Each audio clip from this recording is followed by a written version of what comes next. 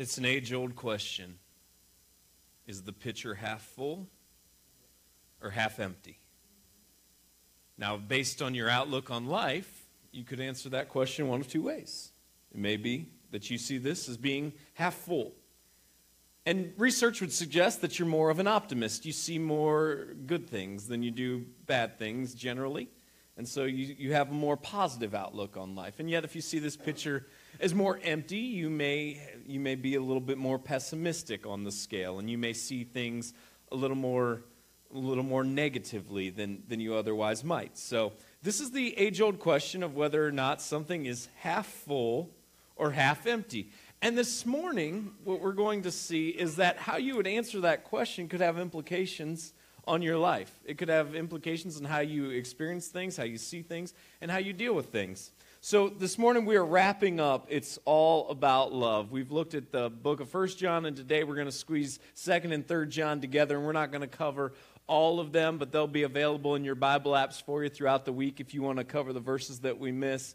And if you have your phones or your tablets, you can follow along with us there today. And if not, it'll be available on the screen as we're going to read some selections of 2nd John and 3rd John. Now, what you need to know about 2nd John is it's a follow-up to 1 John, right? Even when the Spirit of God was using John to write Scripture, this idea of a sequel was prevalent. And so 2nd John is the sequel to 1 John. And he wrote this book to a certain individual, to a lady. Now, we don't know who, but to a lady in the church that he had a fondness for. And that's not to insinuate a romantic relationship, but he had a fondness for this woman in the church. And so he wrote this letter addressed to her. And we're going to dive in this morning. At verse 4, we read this: I rejoice greatly to find some of your children walking in the truth, just as we were commanded by the Father.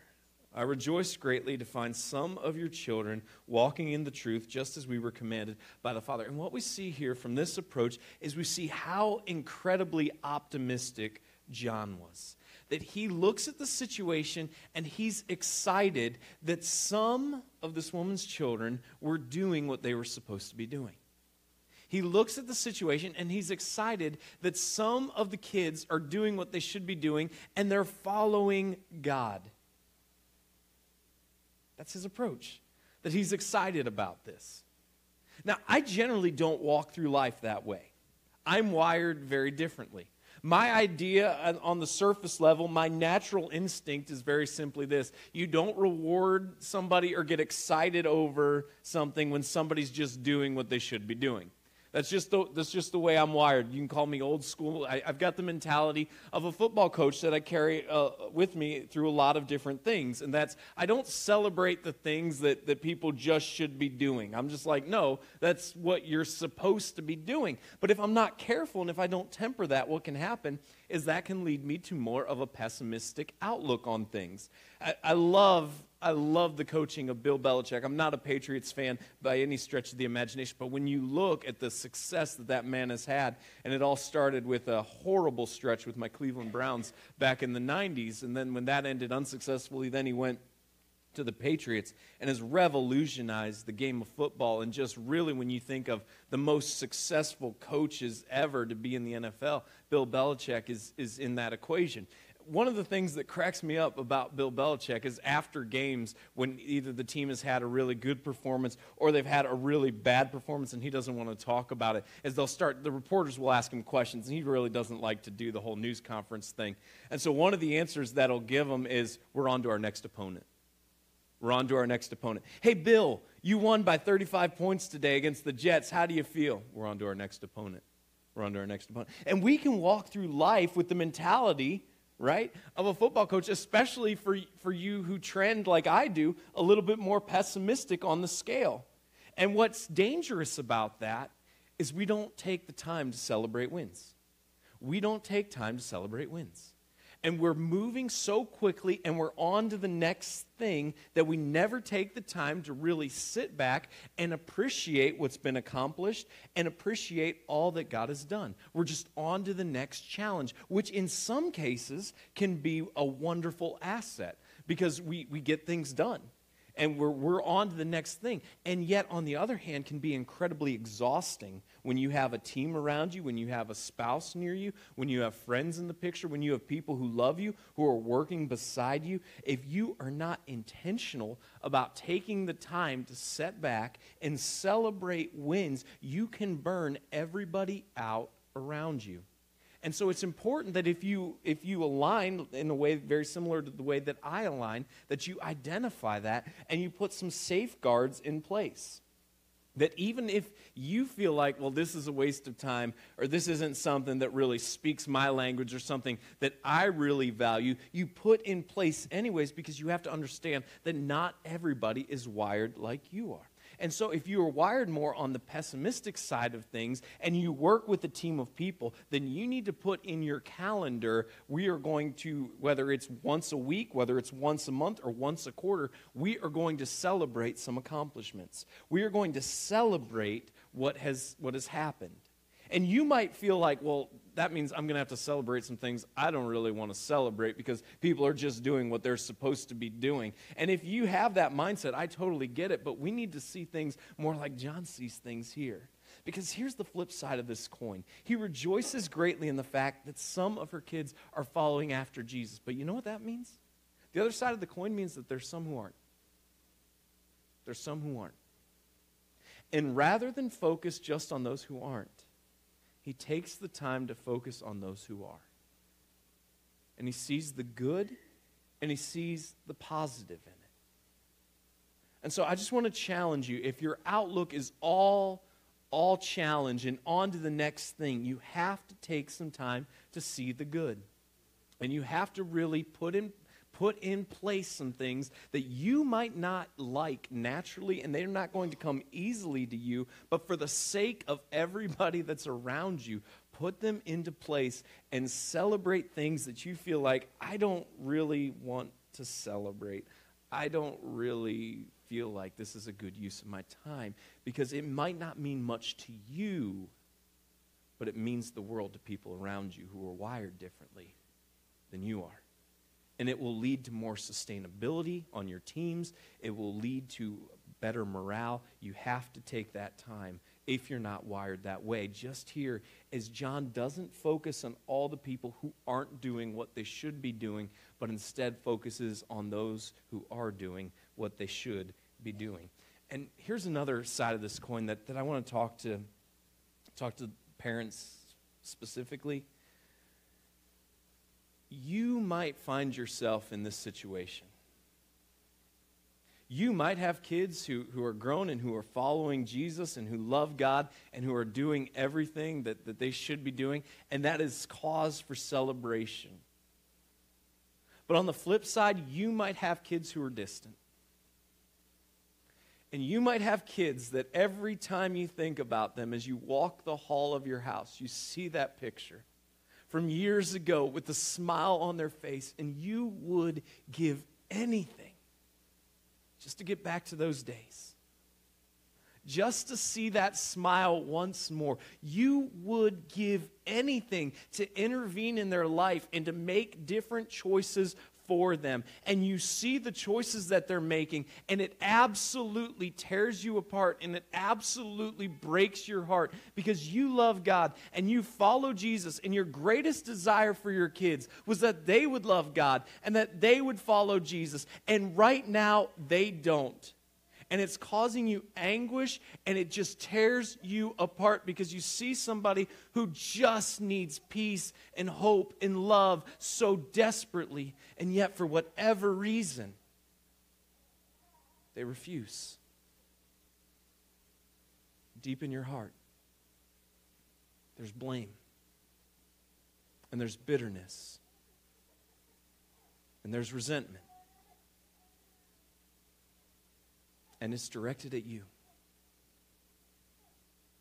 And you feel like, if only I would have done this differently. If only I could go back and change this. If only I would have. If only I didn't. And you will tear yourself apart as you play the what if game, and you sit there and you just rack your mind trying to figure out, what is it that you did that pushed them away? So I just want to encourage you this morning to stop blaming yourself. Could you have done some things better? Absolutely. We're all human. We all can.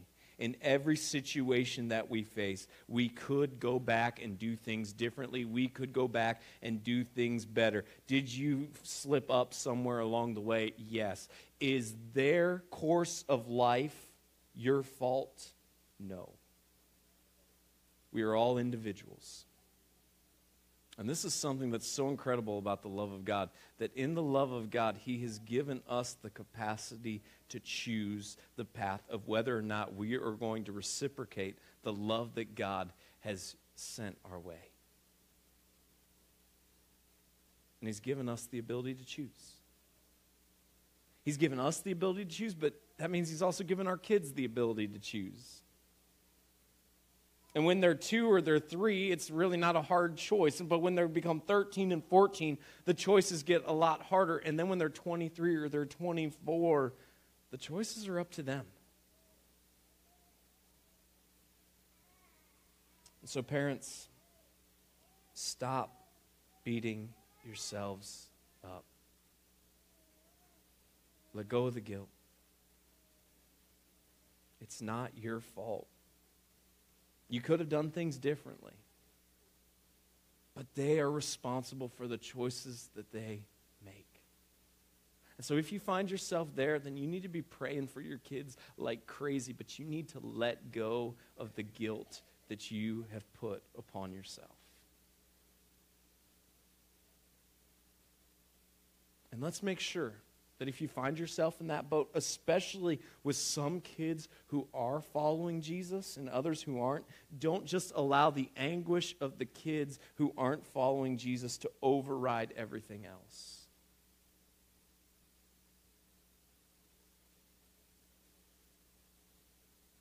But make sure that you rejoice in the fact that some are as well. And now I ask you, dear lady, not as though I were writing you a new commandment, but the one we have had from the beginning, that we love one another. And this is love, that we walk according to His commandments. This is the commandment, just as you have heard from the beginning, so that you should walk in it. Love is living according to what God has called us to do.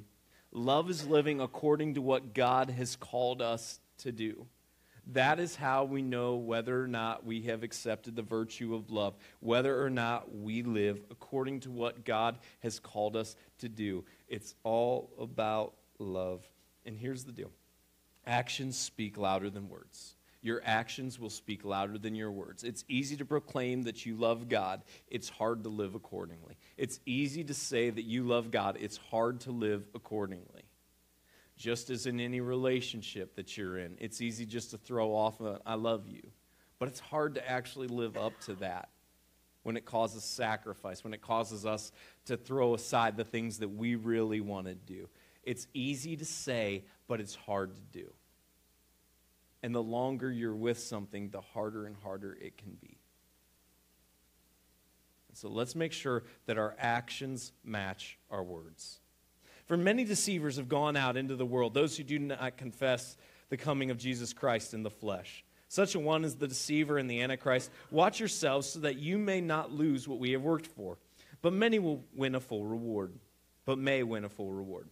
Everyone who goes on ahead and does not abide in the teaching of Christ does not have God.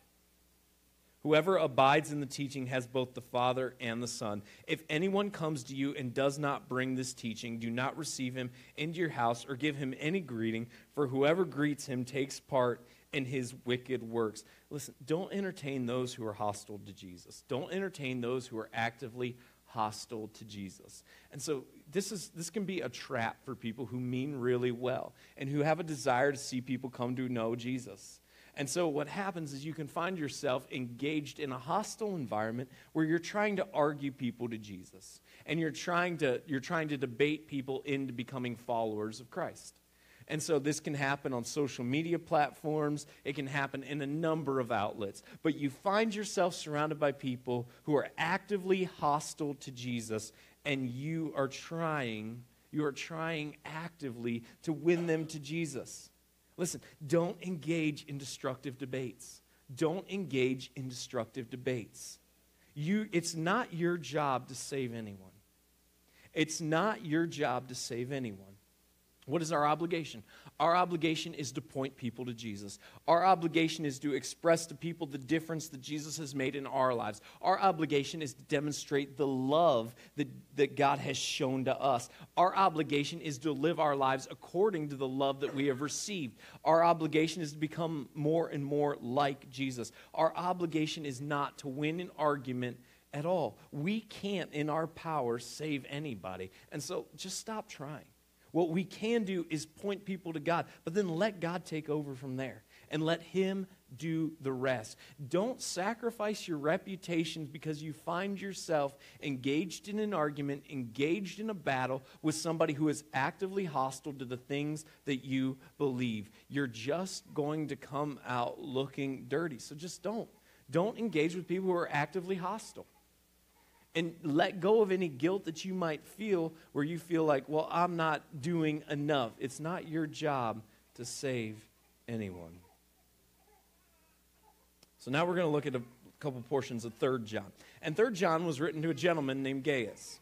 Now, Gaius was an elder in the church. And so this is what we find there when we dive in at verse 5.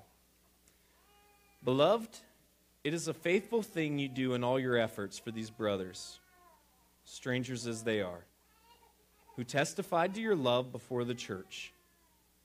You will do well to send them on their journey in a manner worthy of God. For they have gone out for the sake of the name, accepting nothing from the Gentiles.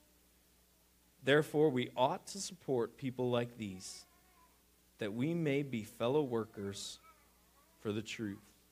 And so we just saw the people that we aren't to engage and that we aren't to support and that we aren't to entertain. So now we see the people that we are to engage and we are to support and we are to entertain. And that is others who follow Jesus. We're to engage and support in one another's lives. We're to cheer one another on. We're to celebrate the victories. We're to push each other. We are to be engaged in relationships with one another. Engage and support others who follow Jesus. The reality is we need one another. None of us are called to go through life alone. We all need each other. And so in January, you're going to see some sign-ups around here. And the sign-ups are going to be for small groups in which you can become engaged with a group of people who will love you, who will value you, who will support you, who will cheer you on, who will encourage you, who will pray for you, who will walk through life together with you. And this coming spring, we're going to be looking at a Bob Goff book, Love Does. And so we want you to come and be a part because everybody needs somebody else. And those signups don't start until January. So start looking at your schedule now and be thinking about when would work for you. What night would work for you. Be thinking about if you want to lead a discussion group of this incredible book. But it's coming up in January. But the reality is we need each other. We all need people in our lives who encourage us and who support us, who want to see the best for us, who pray for us, who challenge us, and who we know we can count on, that we will celebrate with, and that when we're walking through the valley, will help us take another step. Now, I've written something to the church, but Diotrephes, who likes to put himself first, does not acknowledge our authority. So if I come, I will bring up what he is doing, talking wicked nonsense against us, and not content with that, he refuses to welcome the brothers and also stops those who want to and puts them out of the church. Now, with a name like Diotrephes, you're just destined to be trouble, all right? You're just set up from birth that it's gonna be a hard road to walk in life. And so here is Diotrephes, and he's a guy with an agenda. He's a guy who has an agenda. And every church that's ever existed has had this at one point or another in their existence. It's a person with an agenda. And so here's Diotrephes, and he has an agenda. And what's his agenda? Himself. As often the times it is with people who go in and want to bring up dissension, as people who go in and want to cause all kinds of trouble. Not always, but oftentimes the case is that they want to put themselves in the spotlight. They want to be the focal point. They want to be the source of all the attention. And that is the case here with Diotrephes. He is a guy with an agenda. And oh, by the way, he's lobbing allegations that John calls wicked nonsense. He's saying things about John and others that simply aren't true. Why? Because he has an agenda that doesn't fall in line with John's agenda. And so since his agenda doesn't fall in line with John's agenda, one of the things he wants to do is take him out so that his agenda himself can be allowed to reign free. And he can elevate himself if he gets John and others who follow the agenda out of the way. And so what's he do? He starts to lie about them. He starts to accuse them of things. And he lobs allegation after allegation their way. Lakeside, here's the reality. At some point in time, you've faced this in your life. Whether it's a coworker, whether it was a classmate in school, whether it's a family member, there is somebody who is jealous of you in a scenario or a situation or wants something that you have that they don't have, or just wants to knock you down a little bit because they sense that you're experiencing too much success or things are going too well for you. Whatever their motive may be, you've experienced this. You've experienced the politicking. You've experienced the behind the scenes. You've been on the receiving end of people saying things about you that simply are not true. And what can be paralyzing is when you find your self-worth based on what everybody says, thinks, and feels about you. Because suddenly, if you're basing all of your self-worth and what everybody else says and feels and thinks about you, and now you have this person here who is actively trying to take you down and is willing to lie about you in order to do so, I promise you this, they have an audience because people love to hear gossip. And then that sows a seed in somebody else's mind. And if your entire self-worth is based entirely on what everybody else thinks and feels about you, then you are going to constantly be in a state of insecurity. And you will never reach your full potential because you will constantly be worried about what somebody thinks and says and feels about you. I heard somebody say one time, when I was 15 to 25, I cared what everybody thought about me. When I was 25 to 35, I just arrived at the fact that I didn't care at all what anybody thought about me, and I'm just going to do whatever I want. And then when I was 35, I finally realized nobody's thinking about me.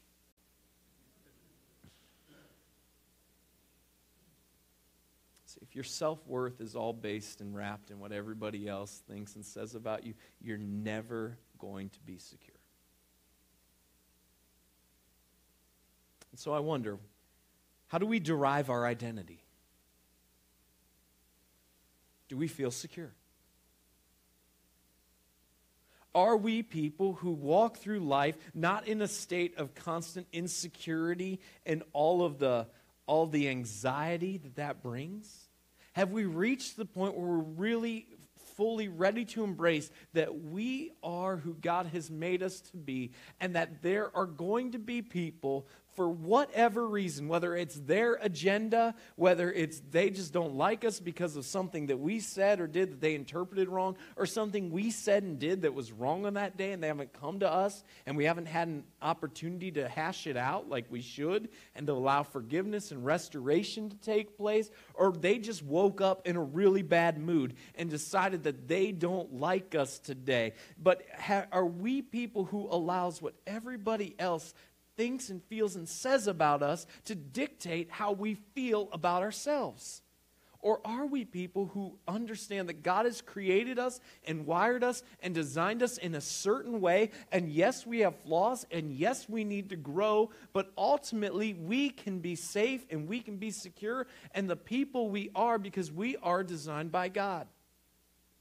That is the path to walking through life in a secure fashion and not having to go through life in a constant state of insecurity where we're always worried about everybody else and their perspective of us. Because I can promise you this, someone somewhere does not like you.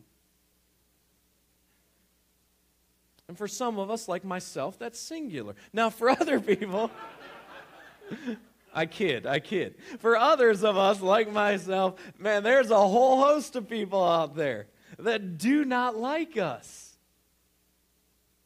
And it doesn't mean you walk through life like ready to give everybody the finger, but what it does mean is you go through life with a confidence, understanding that what you feel about me doesn't dictate and determine how I feel about myself, because I understand that at the core, I am designed by God, and one day I will give an account before God, and I will give an answer, and I fall short all the time, and I make mistakes, but I am who God has made me to be, and I am trying my best to become more like Him. And if you don't like that, you don't matter to me. Go find people that you do like. And so I'm just challenging you. Not everyone is going to like you. Not everybody is going to love you. If you can fix that in a situation, then you go meet with that person and you fix it and you give it your best. But in the words of Taylor Swift, haters gonna hate. So just let them go. Let them go. You can do the right thing and still face opposition. You do the right thing and you will face opposition. So be ready for it. And don't allow it to destroy you. You can't allow what everyone thinks about you to determine your self-worth. Beloved, do not imitate evil, but imitate good. Whoever does good is from God. Whoever does evil has not seen God. Demetrius has received a good testimony from everyone and from the truth itself. We also add our testimony, and you know that our testimony is true. Do not imitate evil, but imitate good.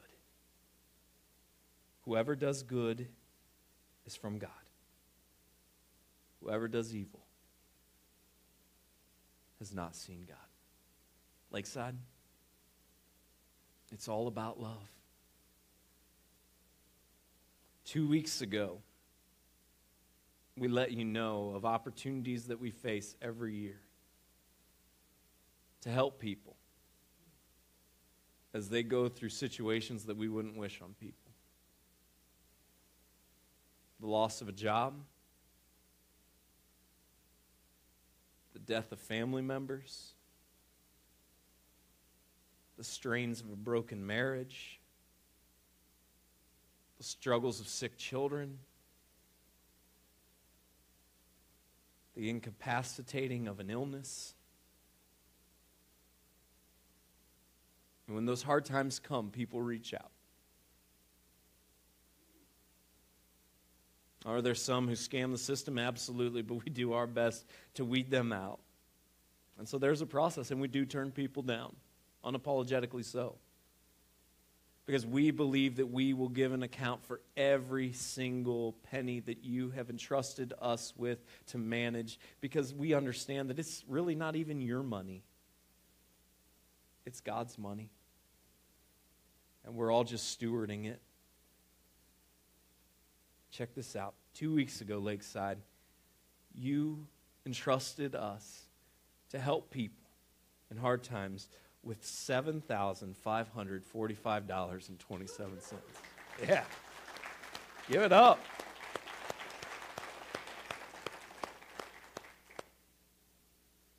It's all about love. But here's the deal. In some respects, it's easy to rally around a project. And it's easy when our focus is is directed on one thing, and we're so excited. We're so excited about this amount. We're so excited not just because of the amount, but because of the stories that it represents and the people that it allows us to share the love of Jesus with. That's why we're excited. But here's the deal. We don't just get to give one time and think we're done. Because what's the test of love? We follow God and we obey His commands. That we do good. That we are people who elevate the needs and desires of our neighbors before our own. That we are people who go and who sacrifice financially, who sacrifice of our time to go make a difference in other people's lives. That we are people who, when people say things against us that are inaccurate, we don't harbor the grudge and we forgive the person, and we actively strive to have restoration take place so that we can repair the relationship. We love by giving to the least of these. We love by forgiving. We love by giving. We love by sacrificing. And we love by pointing to Jesus. So that everyone we encounter, we can show the love of God to. But the most effective point that we can do is our lives and how we live.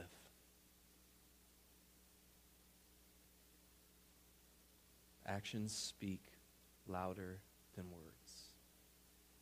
And from your actions 2 weeks ago, we are off to a great start.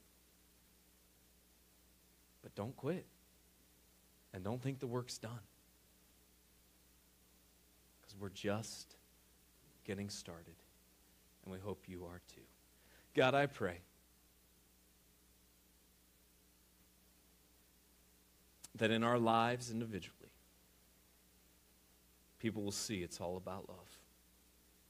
Because it's all about you. That when people look at us, they would see a result of changed people. That we would be quick to tell of the transformation that you've made and the hope that we have as a result of what you've done for us. God, I just want to pray for the person here that struggles to see the positive. And Lord, I just pray that right now you would just work on their hearts and you would just unveil things to them right now, God, that would make it so obvious. And God, that they would intentionally set up a time this week to just celebrate some of your goodness and celebrate some of what you've done. I pray, God, for the parent in here whose heart breaks every single morning because the kid they love so much is so far from you. God, I pray that you would release any guilt that they're carrying. That they would confess their missteps to you, but then, God, that they would pray like crazy for their kid. And God, I pray that you would work in the hearts of their kids. Let them stop beating themselves up. God, I pray that as we face opposition, personally and collectively here at Lakeside, that we would be people of grace. That our first goal would be restoration and conversation that could lead to forgiveness and clarity. But Lord, when that doesn't work, that we wouldn't become paralyzed and accomplish nothing. But we would be secure enough to know that ultimately we have to give an account to you and no one else. And God, I pray that we would do good and we would imitate good in our lives and point people to you. In your Son, Jesus' name.